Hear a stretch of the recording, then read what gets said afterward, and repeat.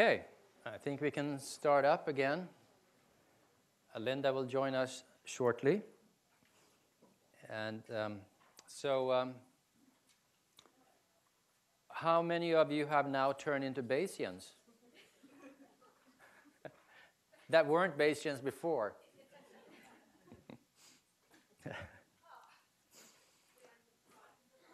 You're in the process of moving over. Yeah, you have to be convinced even more, right? All right, we'll give the final argument, convincing argument to tip you over that threshold. So first of all, let's say that in the first two examples, we looked at path analyses, and we had models that were just identified or saturated, as we might call them. That is, all of the paths were included. So there was no ability to test the model fit to the data, right? We had all of the paths in the model. Now we're going to switch to models where you don't have all of the paths in the model. We're going to have some fixed at zero. And we are going to take a look at a way to test the model with the help of posterior predictive checking. And this is an approach that has been developed sort of like an add-on to Bayesian analysis. And I think it's really a useful idea, a general idea that can be used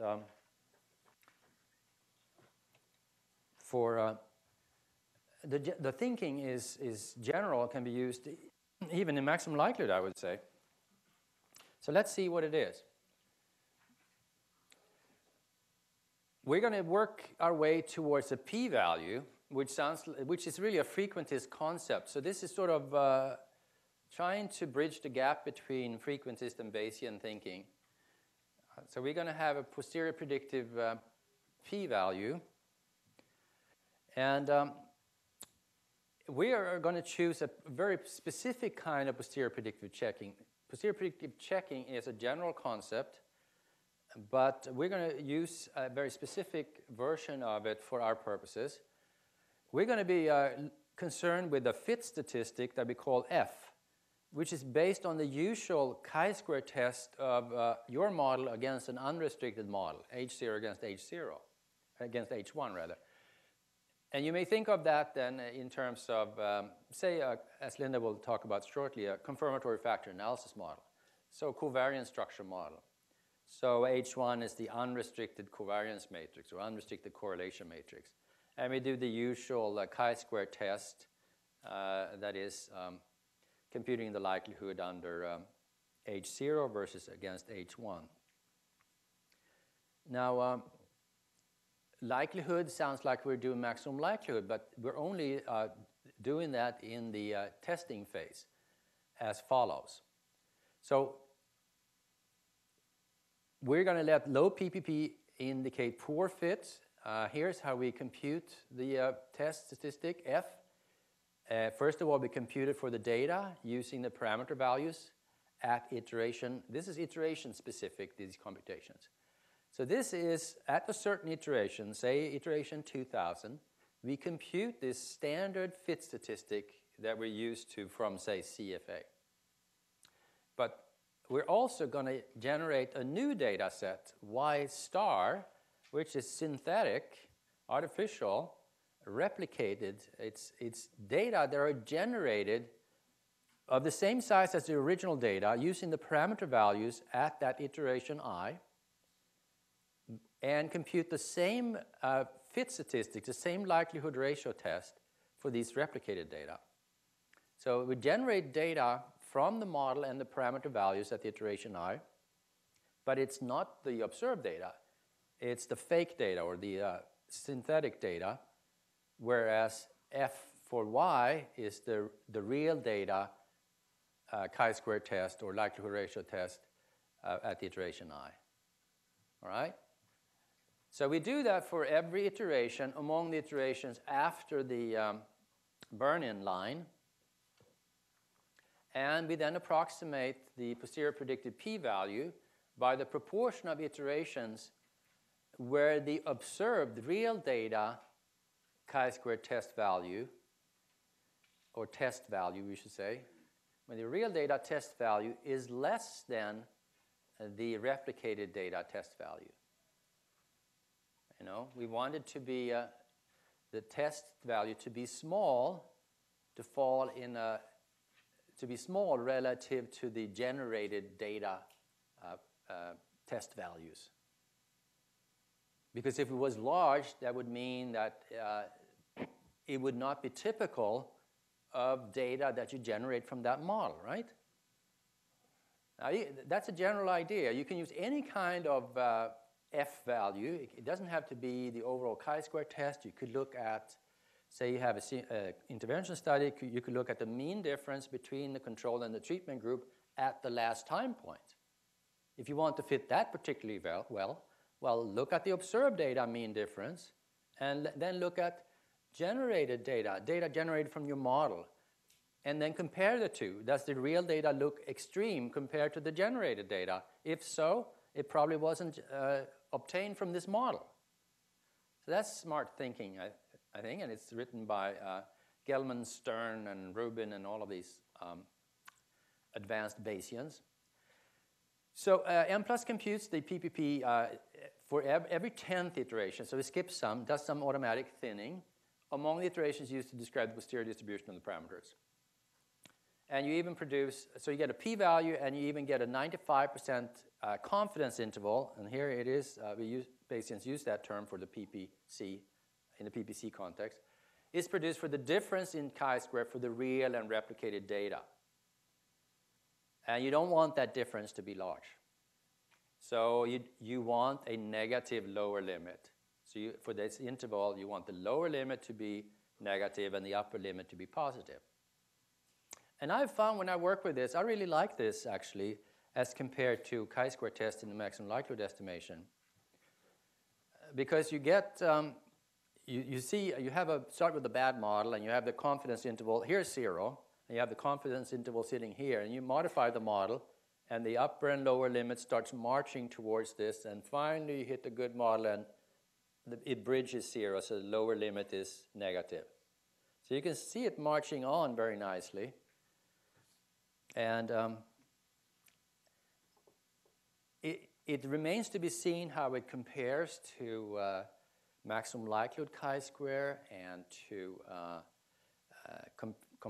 other fit indices like the RMSEA and the CFI. I think this can open up a whole cottage industry of simulation studies. We have done some of them already just to know that we're not misleading you totally, only a little bit.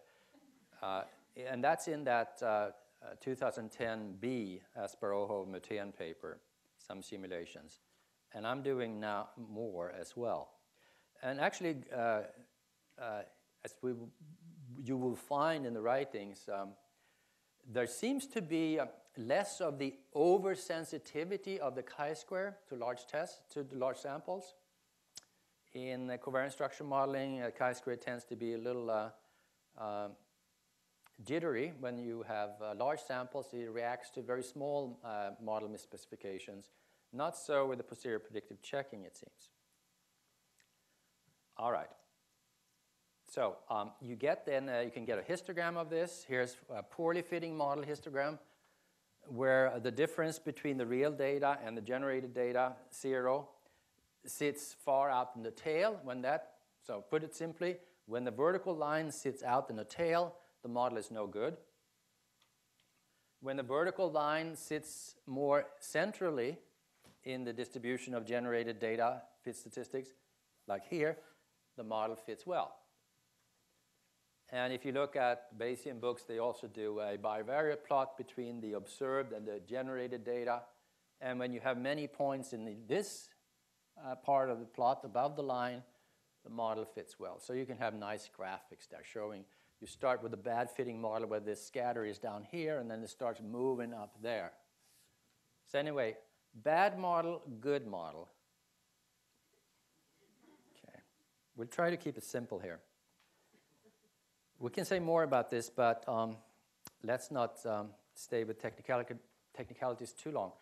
The deviance information criterion comes out of the British bugs and wind bugs tradition, And there's a lot of writing that goes together with that bugs or WinBugs program.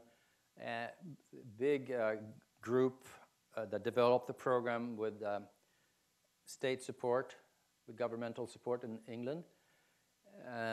People like David Spiegelhalter and Nikki Best and many others have contributed nice stuff to it. And they have something that corresponds to BIC. BIC is a maximum likelihood concept. You know, you have likelihood, you have parameters. But since you have a likelihood, it is maximum likelihood. Is there something corresponding to that in Bayes? Yes, there is the DIC.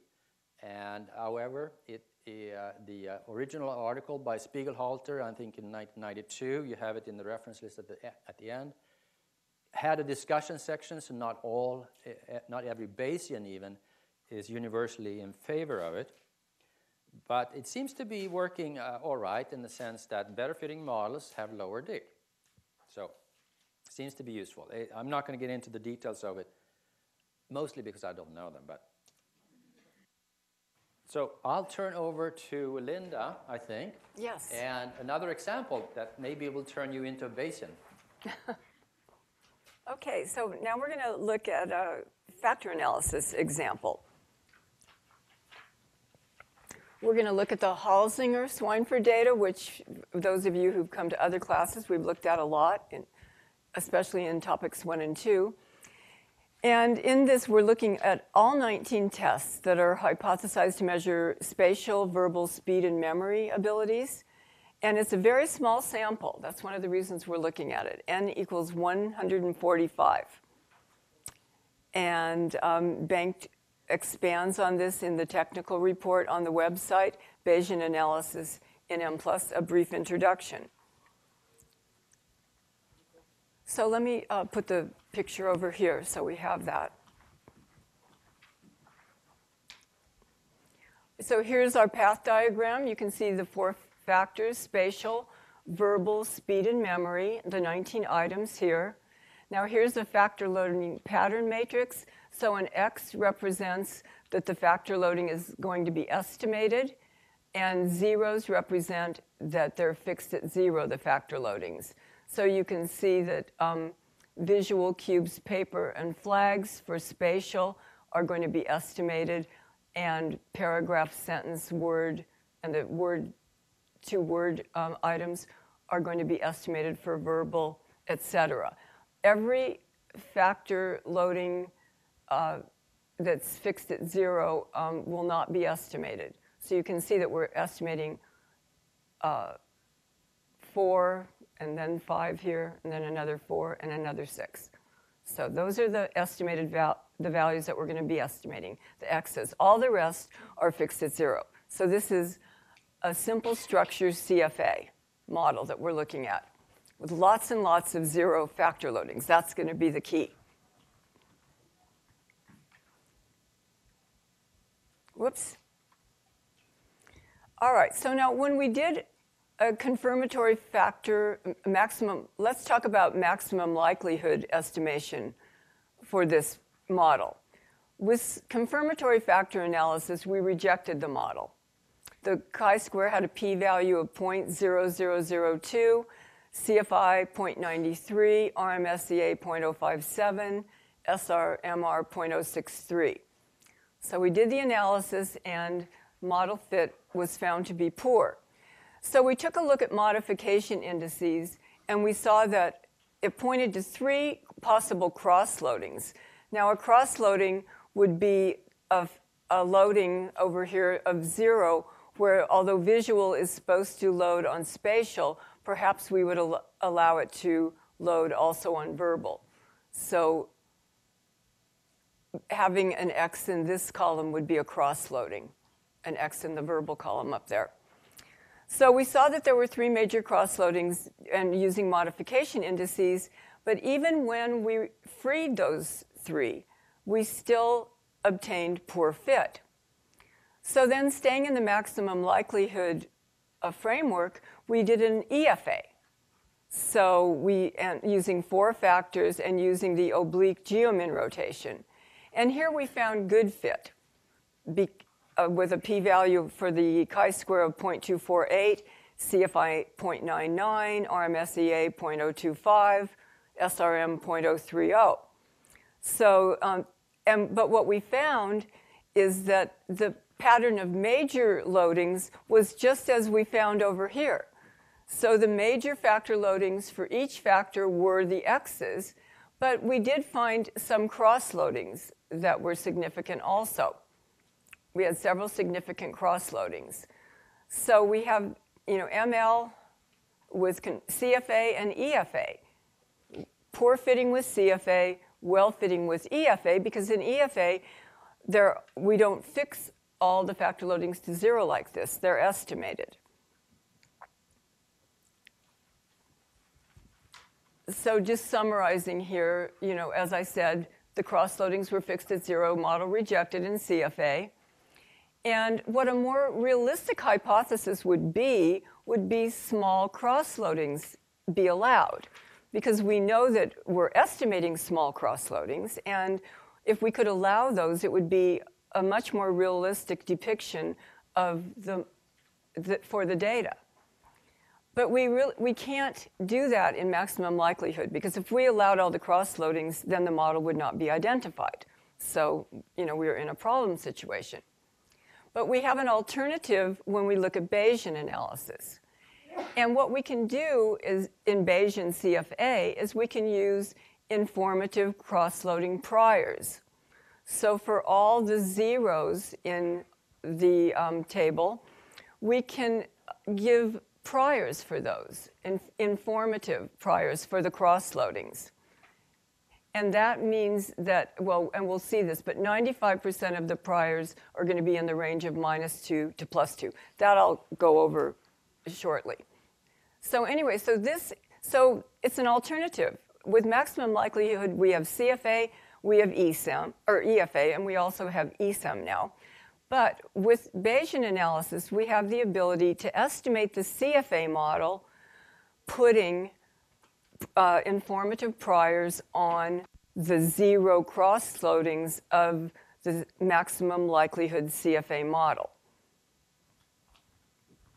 So I think this is pretty exciting, actually.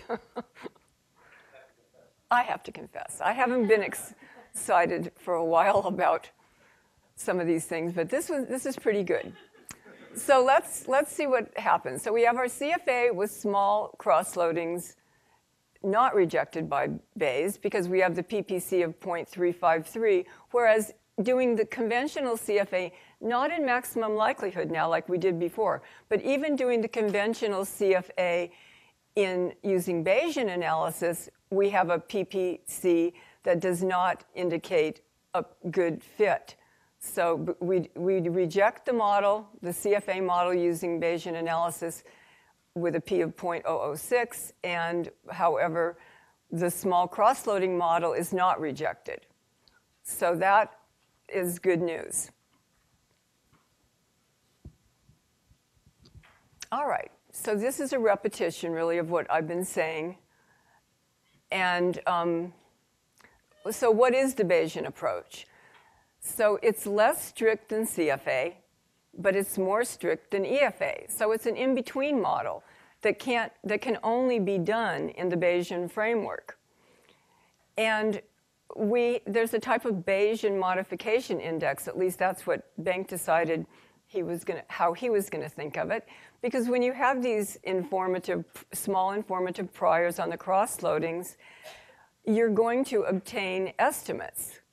And you can think of them as modification indices because they're more or less telling you what the parameter would be estimated at. But it's not telling you one parameter at a time. It's telling you for a full set of parameters. So they're better than modification indices in that way because when you look at a modification index, if you decide to modify the model using the modification index, you need to rerun the analysis to see how that changes other modification indices. So this has that as an advantage also. So let's take a look at the input. Now, what we decided to do, or I should actually say what Benck decided to do, since he did it, is to standardize these all of the items. They're all in different scales. The model, the CFA model we're estimating is a scale-free model, so it's okay to standardize. So we simply divided each variable by its standard deviation, so the square root of the variance here. And just to put it in an EFA metric also. So that's the first part of the input. And then I'll put the second part over here. 58, 59.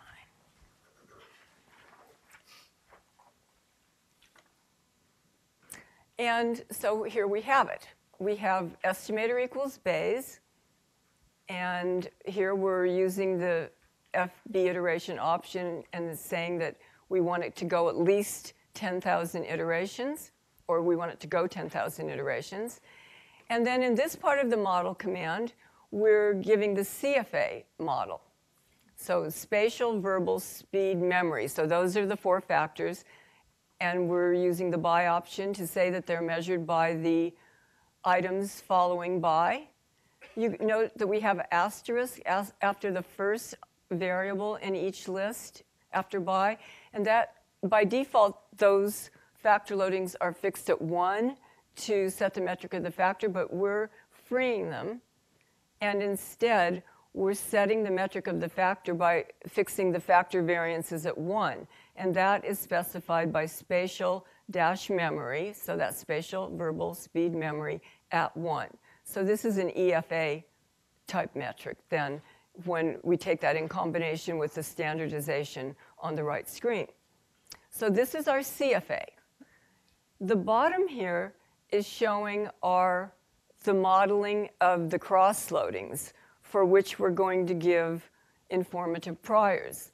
So we say spatial by, and then we give all of the variable names that are not part of the list up here, basically. And then we label them. So the cross-loadings for spatial, verbal, and then verbal, speed, memory, we had to break it up. They're all being given labels, A1 through A15. So everything that was a 0 in the picture we looked at is being given a label, B1 through B4, B5 through B14, etc. And we're labeling them so we can give them informative priors in model priors. So here's our new model priors command. So you can see that the way that you do it is you give the labels and then you give the little tilde, so distributed normally, N is for normal, with a mean of 0 and a variance of 0.01. And I mentioned that, and we do that for all of them. So we're giving informed priors for all of the cross-loadings, mean 0, variance 0.01. So the standard deviation would be 0.1. So we know that between 0 and 0.2, 0 and minus 0.2, 95% of the estimates will lie between those two values, between minus 2 and plus 2. So that's a very small range. So that's just a little bit of wiggle room when we estimate the model for those cross-loadings.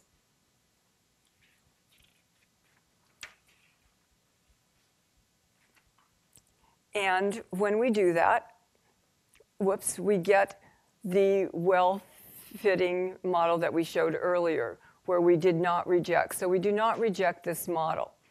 And we receive parameter estimates for all of the cross-loadings, which we can look at and see, their size and determine whether or not, we want to have them not be 0. So, do you have anything else to say? I'll add a few things. Okay. Well, I'm impressed. That was good. You didn't know this topic 2 weeks ago? No. All right. Okay, so two comments here. One is, maybe you should go back a little bit.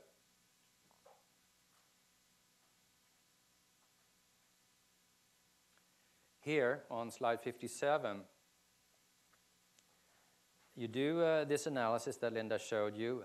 That is really the first step of the analysis. And in the paper she referred to, there's at least one more step. So focusing on the last point, now you will get, with these informative priors for the cross-loadings, you will get estimates for those cross-loadings. For all of those cross-loadings, are going to be an estimate. Some of those are going to be what frequentists think of as significant. That is, their credibility intervals will not span 0. And it turns out in this example, and I've gone through several examples now, that there were 3 cross-loadings where the credibility interval did not span 0, so they were in a frequentist thinking significant. Those were the 3 cross-loadings that were also flagged by the ML modification indices. So I took a second step in the Bayesian analysis and freed those cross-loadings.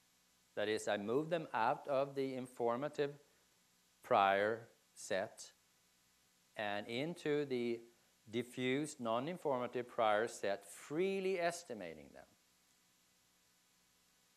Whereas I held the other cross-loadings still at their informative prior status. Only then, freeing only, backing up. So you can do 2 things. You can do that, and you find that the model will fit better, even better, have a better p-value than what Linda said for this model. You could also ask yourself, if I only freed those cross-loadings that were indicated by the Bayesian analysis and got rid of the rest of the cross-loadings that were given informative priors, fixed them at exactly 0, would that be sufficient? And the answer is no. No. Just like in line with the ML, when you freed those 3 cross-loading flagged by the modification indices, the model did not fit well enough by the chi-square p-value, even at this relatively low sample size of 145. So even when you free those cross-loadings, there were 3, did you have to still have informative cross-loading priors on the other cross-loadings? And I would think that's often the case. And therefore, I think we see a new, I may be wrong, but we see a new type of factor analysis here where you can put in informative cross-loadings to have a more realistic hypothesis, less strict than conventional CFA, but we're saying more than EFA. EFA just says that we have 4 factors, but we can say much more about our hypothesis than that. We can say we have 4 factors, and we believe that the major loadings are in this position, according to the simple structure. We think that by and large the other loadings are small, but we're not naive enough to think that they're exactly 0 for reasons of wording and a skill, solving a test well, getting a high score on a certain item is not driven just by the hypothesized factor, but by some other minor factors. For instance, if you're going to study memory ability, memory items tend to be influenced by a speed ability, the speed factor. It's not going to be a big influence, but it's certainly not exactly 0. So I think we're on to something that's much more realistic, matches the real substantive reasoning much better than CFA does. So we'll see. We'll see what others think, what you think. Are you sold? I see some nodding.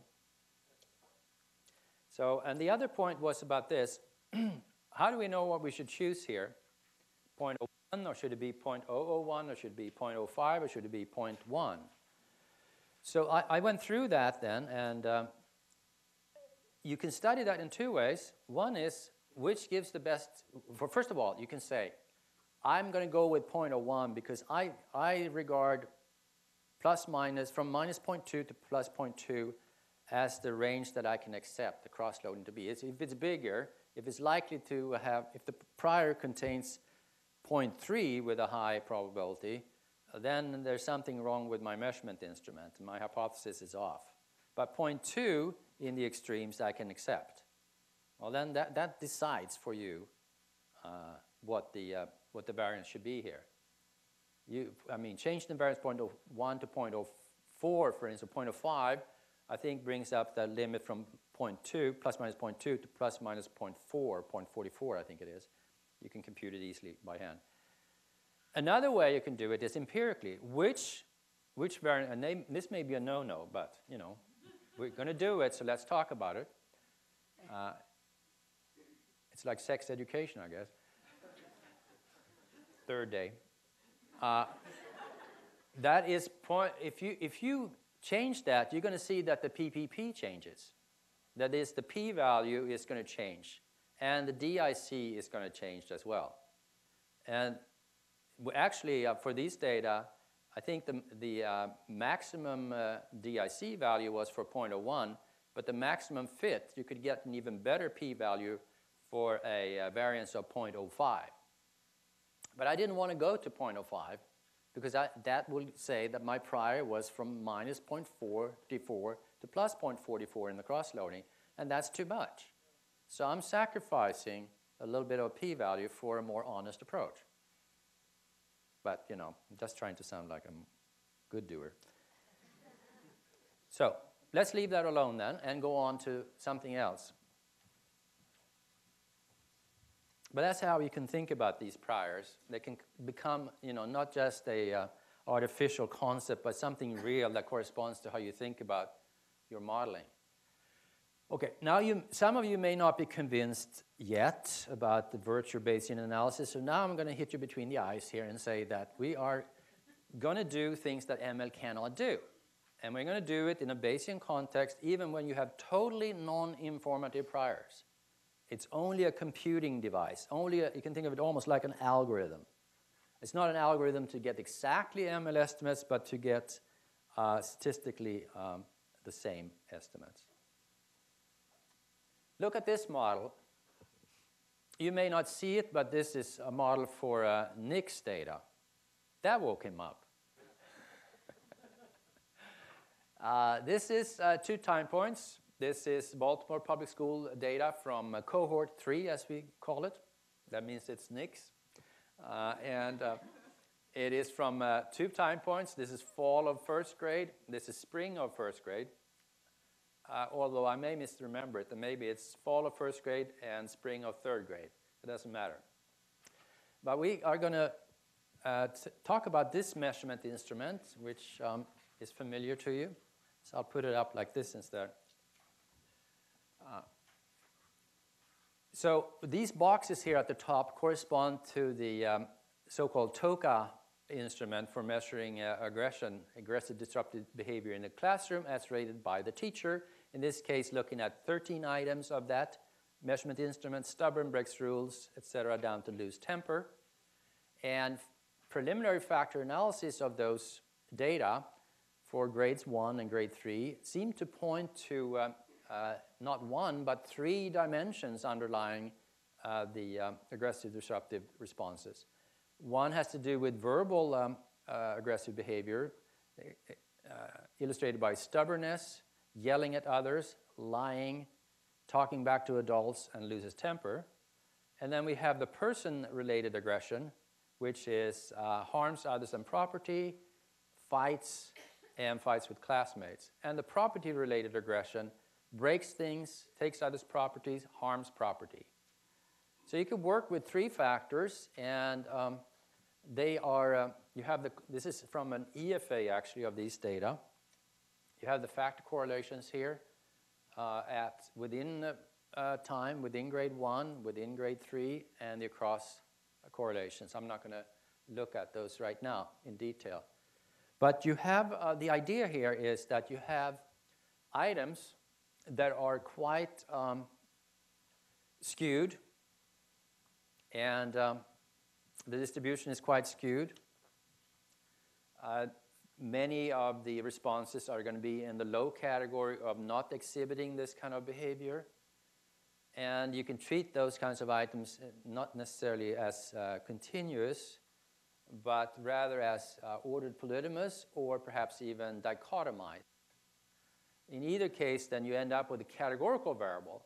So the boxes here, back to the top left of 62, the boxes here correspond to the 13 items.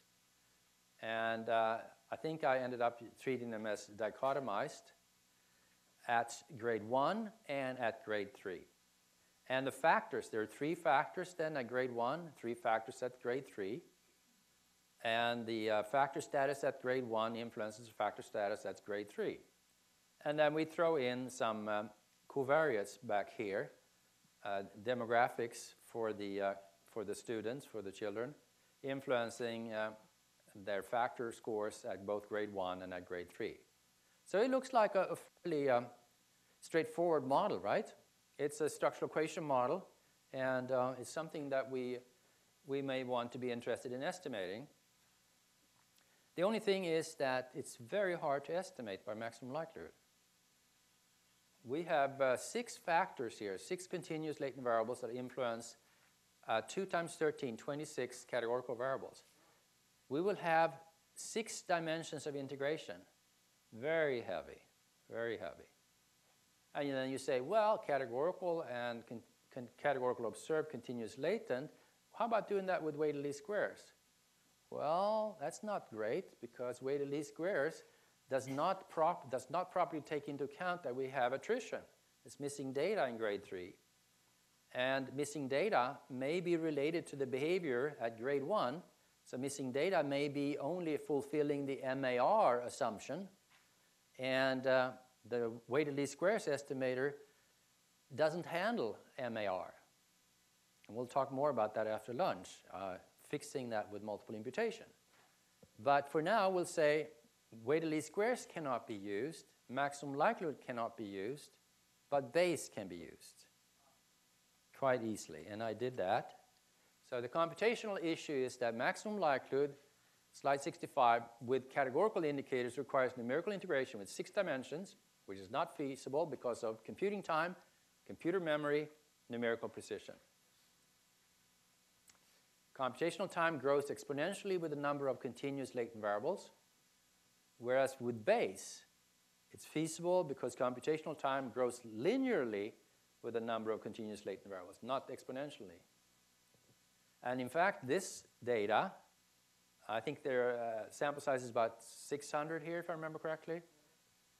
I may be wrong, I got to check that. Hopkins regression study, convergence after 7 minutes using 2 processors and the Mplus default of 2 Markov chain Monte Carlo chains converging in 30,000 iterations. 7 minutes. Instead of trying to suffer through 6 dimensions of ML, which may not even fit in your computer memory, at least not if you have a large sample, and will require too much, also too much memory, because you have 15 times 15 times 15, 6 times integration points, and it will take up so much memory that it may not be feasible for you, and certainly it will take computing time that is a matter of days rather than 7 minutes. And the statistical issues then here are measurement invariance across time, which is easy to handle then in Bayes, just like it is in ML. You can have no invariance of the measurement instrument across time. You can have configural invariance, so the zeros for the factor loadings are in the same place at the two time points. You can have factor loading equality across time, which means that you're able to place the factors on the same scale at the 2 time points, or a fuller measurement invariance by requiring that the measurement intercepts for the factor indicators are also equal across time, which in principle then makes it possible to study factor mean changes across time, and also making it possible to do growth studies. So in this analysis, I chose 3 factor loadings equal, and you have the input here. It's not dramatic at all. It's very familiar to those of you who have done multiple indicator modeling, or SEM. Estimator Bayes is the only new thing, really. So I'm not going to talk about it much, except to say that the factor model that I specified is, if you look at it carefully and count the number of parameters, it is an EFA within a CFA framework, like we teach in topic 1. That is, I'm only, while doing this CFA measurement model on the left, I'm only imposing the minimum number of restriction, the m-squared restrictions necessary to identify the model, which is the same number of restrictions that an EFA would assume. So I'm doing that by hand, so to speak, by fixing only the necessary number of zeros in the factor loading matrix. And then ultimately we do the factors. All of these 6 factors are regressed on ethnicity, poverty status, and gender. I'm not going to talk about the results, but just show you that that model is feasible now. And this is using 2 processors, and when I get my new computer, it's going to probably go down to like 3 minutes. Does it fit? Well, here we have PPP, the posterior predictive p-value, and the confidence interval spans 0, which we wanted, and the p-value is 0.324. 0.324. So we would say that the model could have generated the data. There's no evidence against that from the PPP. However, you should note that our technical reports on the website point out that it looks like with categorical outcomes, the power of this posterior predictive checking with categorical outcomes, the power is weak. So we may not have enough power to reject the notion that the data could have resulted from this model.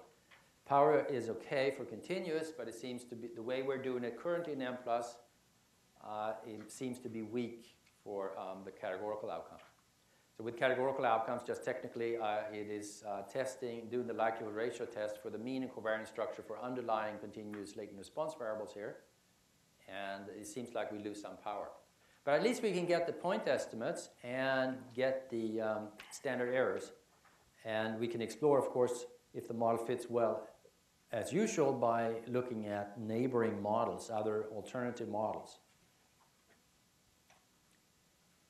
Now, here is another slide, another illustration of computational advantage of Bayes versus ML, and I hand over the baton to Linda. Thank you. Okay, and I think I should just say one thing before we go on. I think you'll agree with this.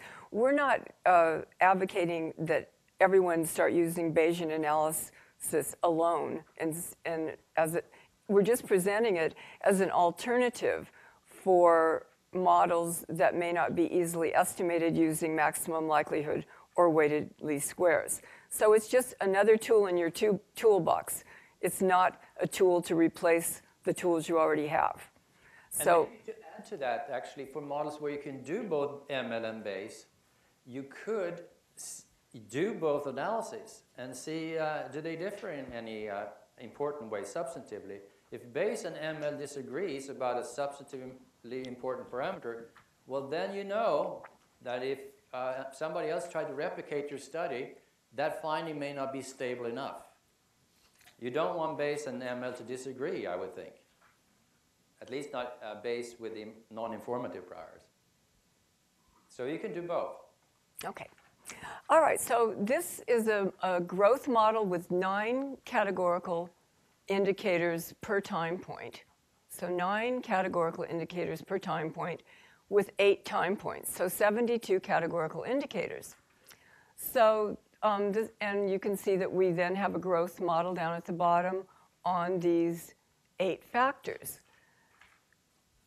With maximum likelihood estimation, this model has 8 dimensions of integration.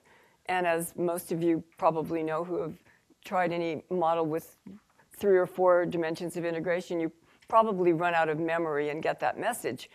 And find out when you email support that it's really not a feasible model to estimate using maximum likelihood estimation. And you would have to make some type of adjustment and change your model. So here we're proposing Bayesian estimation for this model that would have 8 dimensions of integration under maximum likelihood.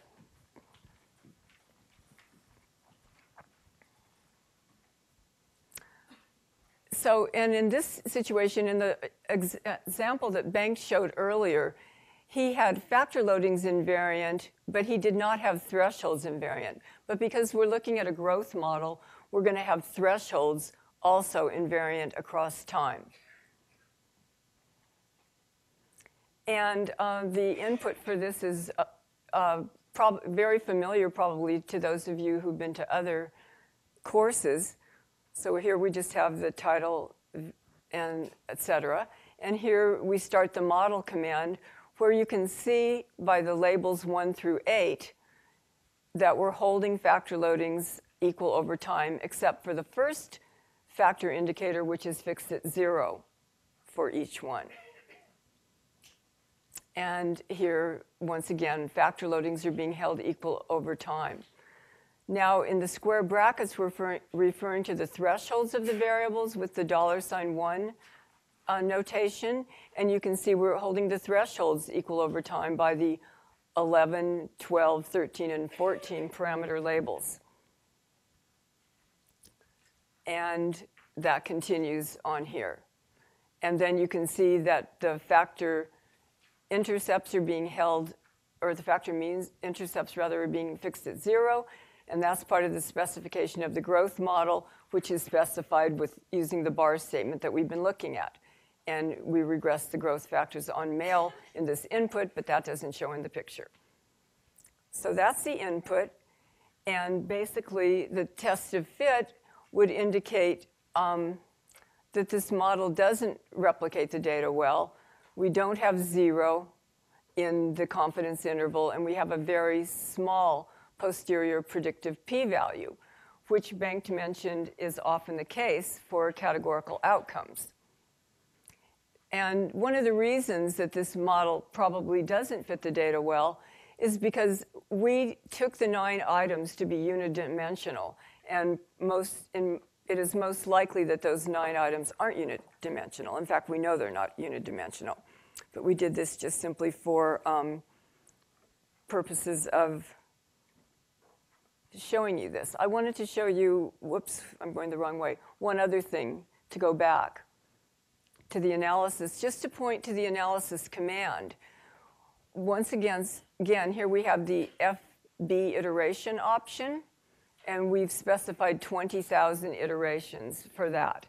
And that means that we'll need to check Tech 8 to determine whether or not convergence was met.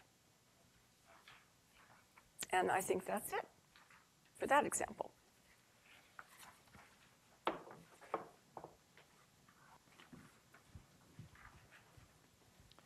Okay, so we did path analysis, and we did factor analysis, and we did growth modeling. And what usually is next in turn then in the Mplus order of things is mixture modeling. So let's talk about a mixture model that has a growth model on top of it. So if you look at slide 83, you have continuous outcomes, y1 through y4, and an x variable. And you have 2 latent classes in a mixture model. Estimator is base, however. Excuse me. And we are going to look at an analysis with only 1 chain for reasons that will become clear shortly. So we are avoiding the default of 2 chains and looking at 1 chain. And we do a fixed number of base iterations. And the growth mixture model is specified by a linear growth, and the growth factor, intercept, and slope are regressed on x. And by default, then, since we have 2 classes in the mixture, Mplus allows the means of I and S to vary across the classes, whereas all other parameters are held equal across the classes as the default. Here is what the trace looks like. What do you think of that?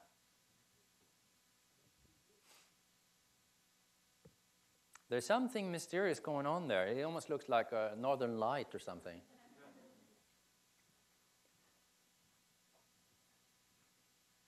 So is it poor mixing? Is it high autocorrelation? Or what is it? Well, you can peek ahead, so you know what it is, don't you? It is the dreaded mixture feature of Bayes called label switching. Label switching. In Bayesian analysis of mixtures, you have extra difficulties. And actually, that was one of the reasons we held back a little bit on introducing Bayes in Mplus, that the mixture situation didn't seem to be well covered in the Bayesian setting. What you have here, if you look at the y-axis, you have posterior values here to the right of the line that hover around 1, and another set of posterior values that hover around 3.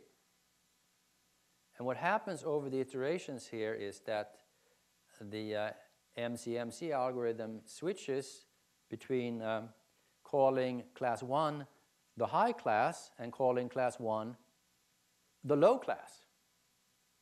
And it doesn't matter which one is, if one is high or one is low, it has the same interpretation. It's just an ordering of the classes.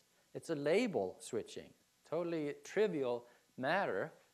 But if you look at the posterior then, it would look like this parameter, it's the mean, intercept mean, I mean in the growth model, has a much wider spread from 1 to 3, whereas in reality, it should spread around this value 1 or around this value 3. So you get totally distorted parameter estimates if you're not aware of this label switching. And with one chain, you can easily see that there's label switching.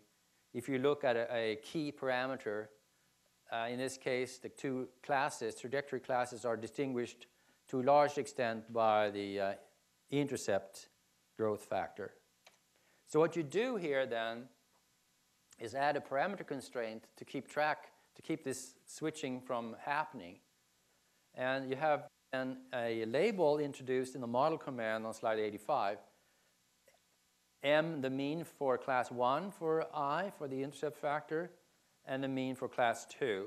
You give them starting values here to keep, well, that's not necessary, but you can do that if you wanted a high and a low. And then you say, you add model constraint, and you say that you want the mean for class 1 to be greater than the mean for class 2. So you put in an inequality constraint in the modeling. And then you will not have class 1 go and fluctuate down to be lower than the class 2's mean. You will avoid the label switching, and you will get the correct parameter estimates. So it illustrates labeling of a key parameter here and illustrates the inequality constraint.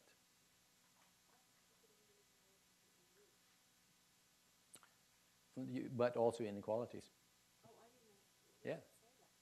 I guess not. So Linda's saying, well, we said that we could only use model constraint with new. Well, we can use it with the inequalities as well. But we don't have the full flexibility of all of the options in model constraint for Bayes. An alternative way of keeping the label switching from happening, which distorts the parameter estimates, is to single out, is sort of in line with training data, singling out individuals who have very typical class membership and fixing that. But that's more complex than this. So label switching is an issue in mixture modeling. That makes mixture modeling in Bayes a little bit more difficult.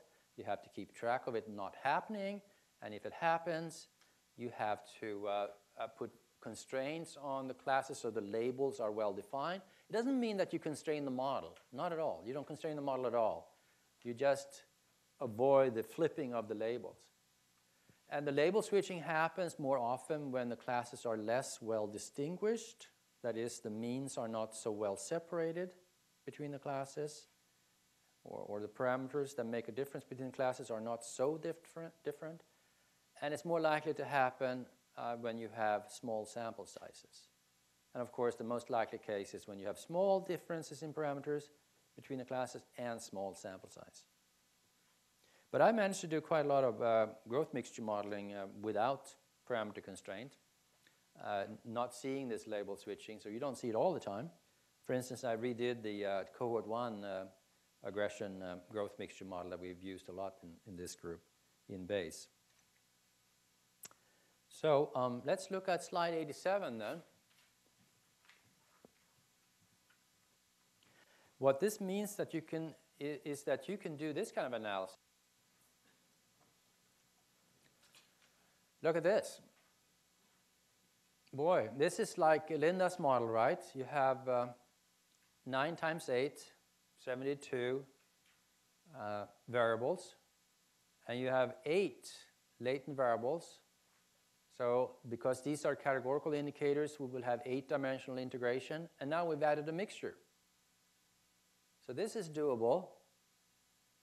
A mixture growth model with multiple indicators is doable. That we've done that, and didn't see any evidence of label switching. Doesn't mean that we want to encourage you to do all kinds of wild models here,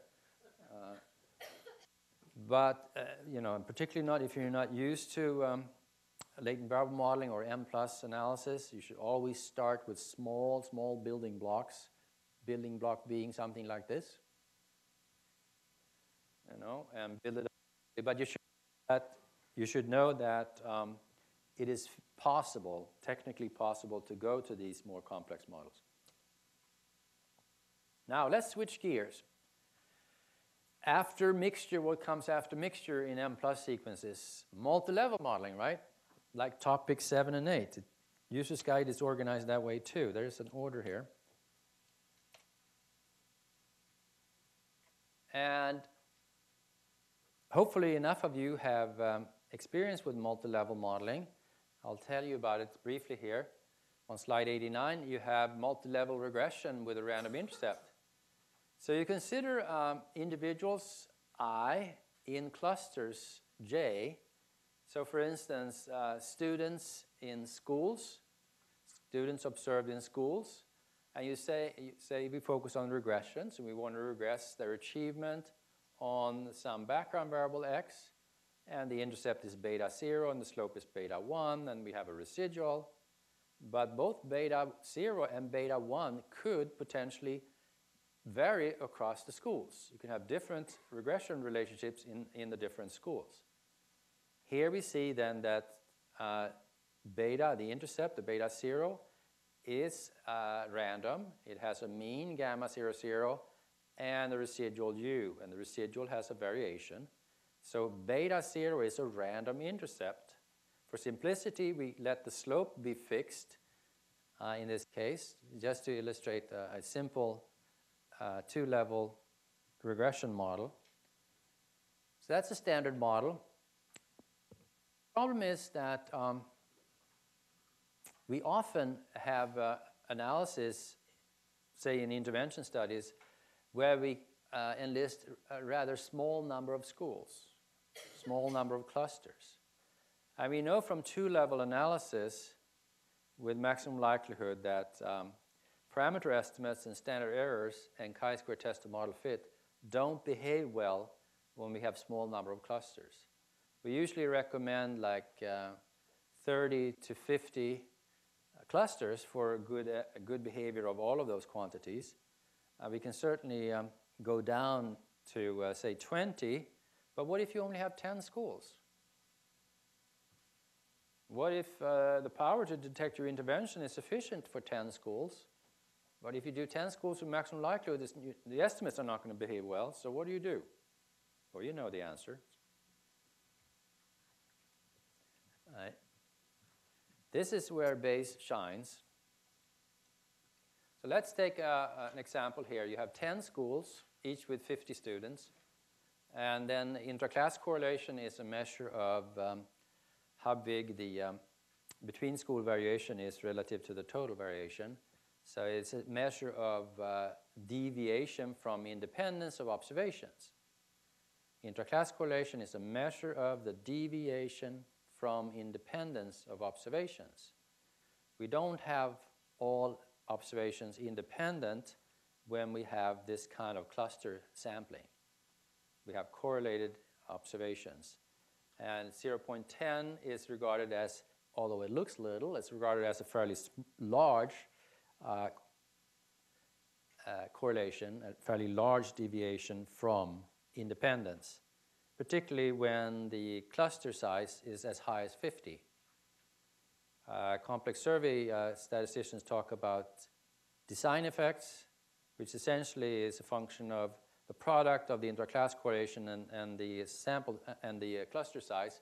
So 0.1 times 50, that's a large number, right? That's 5, right?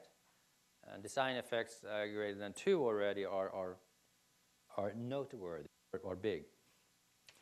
So let's take a look at an example of a analysis of data, where we have a simple regression, y on x, with a cluster variable to designate cluster membership for these people, the schools.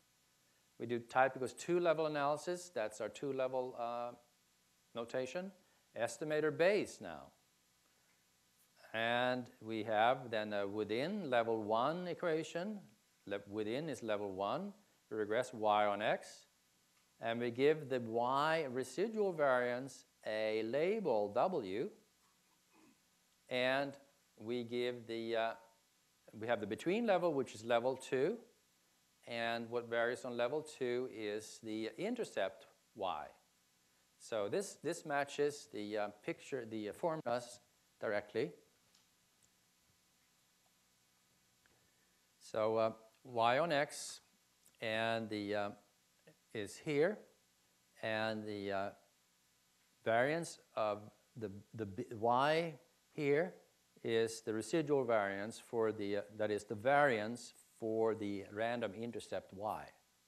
So y here is the variance for the intercept beta 0, which is the same as the variance for the residual here. And the slope is not random. It could be random using the bar formulation in Mplus, but it's not in this application.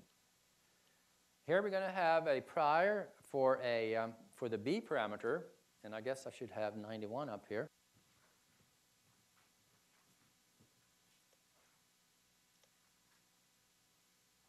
The b parameter, again, is the between level variance. So we're going to focus on the between level quantities here. And we're going to use, you're going to become intimately familiar, I predict, with the IG 0.001, 0.001 prior, or as it would look like in the literature, IG parenthesis epsilon, comma epsilon, where epsilon is 0.001. This is the favorite variance parameter prior among Winbugs people. It's the Spiegelhalter et al. Prior that's recommended. So it's a prior that it gives you a prior notion of a relatively small between level variance. It is not very informative. It is a beloved parameter for variance among Bayesians. We can also look at the ICC in the analysis, ICC being the between variance divided by the between plus within. This is the intraclass correlation, and record that. And we do that now for, we get the within level estimates and the usual columns for that, but we're going to focus on the between level estimate.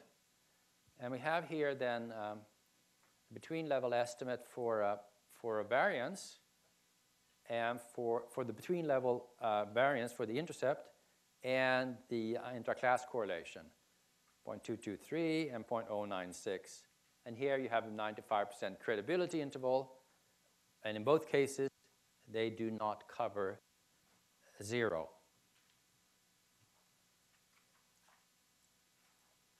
So here's what it looks like. If you look at the posterior distribution, which the median of which is 0.223, right? 0.223, yeah. So this estimate here is the median, and the posterior distribution for the between level intercept variance is very skewed like that. Very skewed. Certainly a normal distribution assumed by ML is totally off. Totally off. And the ICC, our new parameter that we derive from the two variance components, is also very skewed, like this. So the 95% credibility intervals are not going to be like the 95% confidence intervals of maximum likelihood, certainly. So, and this happens then for variance parameters, and particularly for small number of clusters. And the between level intercept variance is, of course, a measure of heterogeneity of schools. So it's an interesting measure in itself. Or if you want to present it in the intra-class correlation metric, it is also a sort of a descriptive of school heterogeneity with respect to some kind of relationship between some y and some x. So it's an important quantity. Now, if you did ML analysis on this, if you go to slide 98, you're going to get incorrect or different estimates. So you have slide, maybe I should do it easier like this. On the right, you have ML, and soon you will have on the left Bayes. So on the left is what we just looked at, slide 94, the Bayes estimates for the between level intercept variance and the ICC. Between level variance estimate is at 0.223. This is Bayes on slide 94 compared to slide 98, ML, 0.19. It's underestimated. And the intra-class correlation, which is 0.096 here with Bayes, is underestimated as 0.03 by ML. This is just one sample analysis. So what I did here was to do a simulation study. I did a simulation study with a small number of clusters to see what the quality is of Bayes and ML. And this is in one of the papers. Simulation study in Mplus. So you can simulate for your own designs that you are contemplating. And ML here, if you look at slide 101, ML in the simulation study, Monte Carlo simulation study, we want to focus on the 95% coverage. That is, how good is the ML confidence interval? How often does it cover the true value? In 100 replications in the Monte Carlo study, it should cover the true value approximately 95% of the time. Well, it doesn't. It's 0.80, 0.81, whereas it should be 0.95. And the ICC is also off in coverage. So in a Monte Carlo study, we can demonstrate that ML doesn't work well with small number of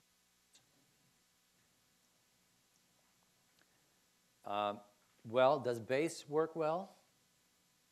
Here are the Bayes priors that we work with, the Spiegelhalter prior here, and another prior. I'm not going to talk about priors now because we are need the time for other things.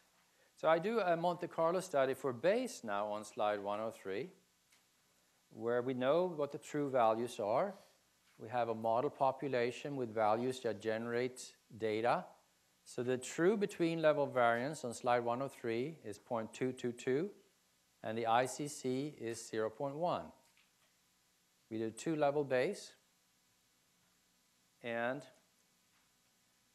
we use, here in the paper, I experiment with different priors, but here's the favorite Bayesian prior, which seems to work quite well, actually. What you're looking at then on slide 105 are the Bayes results in the Monte Carlo study with what I call the Spiegelhalter Winbugs prior. And you should look at the 95% coverage column, and that is pretty close to 0.95, and likewise for the intra-class correlation. And the point estimates are close to the spot, on the spot as well. So there is a distinct difference between these coverage values for ML on slide 101 and these coverage values for Bayes on slide 105. So it seems like Bayes wins when you have two-level data with small number of clusters. And this is known in the literature for, let's see, there's an excellent paper here by Bill Brown of the ML-Win group and David Draper, a statistician who now is UC Davis, I think, UC Santa Cruz maybe. Bill Brown is in Bristol. And they did a nice paper in the new, now you have to look for new journals, Bayesian Analysis, 2006, comparison of Bayesian and likelihood-based methods for fitting multi-level models. This is a nice overview with the simulations and discussions about how you should work with priors for two-level models and some real data analysis as well by two very experienced practically oriented Bayesian statisticians. And we have, like I said, dabbled in this too. So this simulation study that I just presented is in my little paper here. And it's also with some other settings in the Asparojo and Mutien paper, which is also on the website. And both of them have Mplus scripts and data, which means that I didn't take the time to show how to do a Monte Carlo study here. We've done that elsewhere in our training session sequence. But in principle, it is quite feasible for you to do Bayesian simulation studies to determine quality of estimation and power. I mean, if you want to, and what corresponds to power in a frequentist framework. So. Which chapter in the user's guide talks about Monte Carlo simulations now? 19, I think. Well, chapter 10 is the examples, I think, and then 19 is it 12? Oh, yeah, it comes after the new chapter 11. So 12 and Chapter 18 12 talks about Monte Carlo simulations in Mplus, and there's really nothing special about Bayesian Monte Carlo studies as it's implemented in Mplus. So you made it to the right place. I think we are at the right place for questions and the lunch break, folks, and then we have positioned ourselves in a good spot for being able to finish all of what we want to talk about by around 3 to 3:30, I predict. Okay. Yes. I have two questions. One is the choice of priors. Let's suppose you're in a situation where your prior is so diffuse that you don't know what distribution it might follow. And you just put normal and made some guesses about mean and variance. But you don't want to be there, and so you decide that, well, I don't have an informed prior. There are experts that I could query who could help me with an informed prior. And so what I'll do is I'll take the various parameter values, and maybe I assess their distribution. So now they give me a distribution of potential parameter estimates. A distribution over these experts. Yes. So is Mplus capable of using that? In other words, putting the distribution in directly, as opposed to specifying that the parameter estimates follow some normal distribution with a mean and variance. No. Right now, what you have to do is you have to choose a distribution, like normal or log normal, with the requisite parameters for that, the mean and the variance, for instance. So if your team of experts gives you a range of values, what I would do is I would create a little histogram for that, and then try to see what distribution that has. Maybe it looks pretty normal, or maybe it looks log normal, or maybe it looks like an inverse gamma with a little tail. Okay. So that's what you would have to do. Yeah. My second question is, in this most recent example you gave, if you have a small number of clusters and say very high intra-class correlation, that would suggest to me that you will overestimate your effective sample size. You don't have as much sample size as you think because there's non-independence. Am I right on this? Yeah. Okay. Does the Bayesian approach then, under those conditions, weight less the data and might give greater weight to the prior in this case, because it's saying, you know, we've got a sample of, say, 1,000 observations total, but we really don't have 1,000 independent. Right. But that's what using type equals 2 level takes care of that, not Bayesian estimation, right? Right. So when you use type equals 2 level, you use that because you have data that are not independent. So the clustering, the non-independence of observations due to clustering, is modeled using either type equals complex or type equals 2 level. And the Bayesian analysis is just an estimator. It doesn't, it estimates a multi-level model. It's the model that takes the non-independence into account. And just to add to that, in this example, you had 10 clusters with 50 students per cluster. So that's what, 500 observations? Mm-hmm. And so I think the comment is that we don't have really 500 independent observations. We really have more like, when we don't have only 10 observations, but I think the answer may be perhaps closer to 10 than to 500. And that depends on the interclass correlation. So it's true that with small number of clusters, small number of schools in this case, and a high interclass correlation, the sample size is very limited, and therefore priors will play a bigger role. That's true. Yeah. How low can you go in terms of the number of clusters using the Bayesian approach for multi-level modeling? What would your lower limit be for the number of clusters? I wish I had paid attention when I read that article better. There is a lower limit. I forget how it is defined. But I think you can get away with 5. I can't remember what it depends on. I would have to, that Brown and Draper reference would be a good one. But I think you can get down to 5 and still get reasonable results.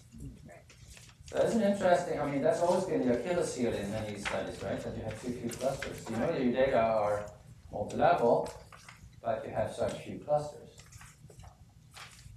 Okay, more questions?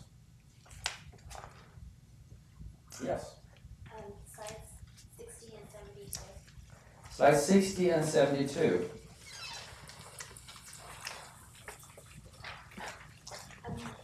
First for the example on 72, why the output field STDY,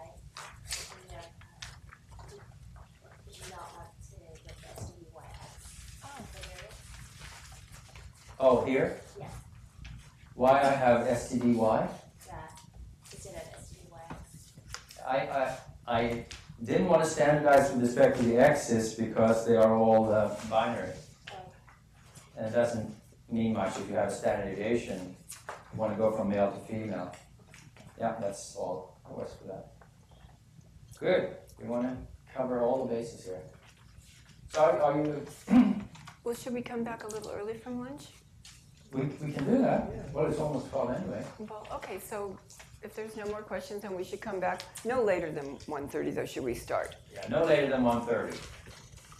Pretty much around that.